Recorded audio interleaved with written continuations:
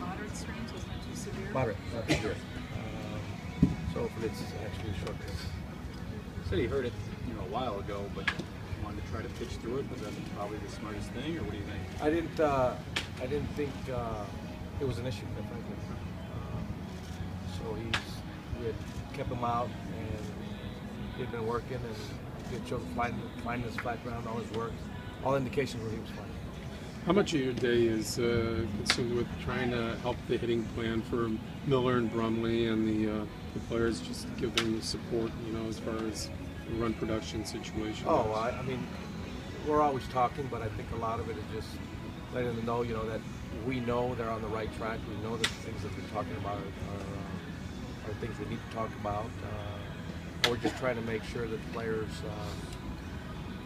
take it into the game, stay focused. A lot of it is a lot of just discipline, and so I think we just continue to emphasize that. Chalk any of that up to youth? I think a little bit. I think at some point, no matter how young we are, we do have spurts of concentration. We have shown this season, even though it's a short season so far, some moments where we've really ground out at bats and done well swinging the bat. So again, it's ebb and flow. We have some peaks and valleys.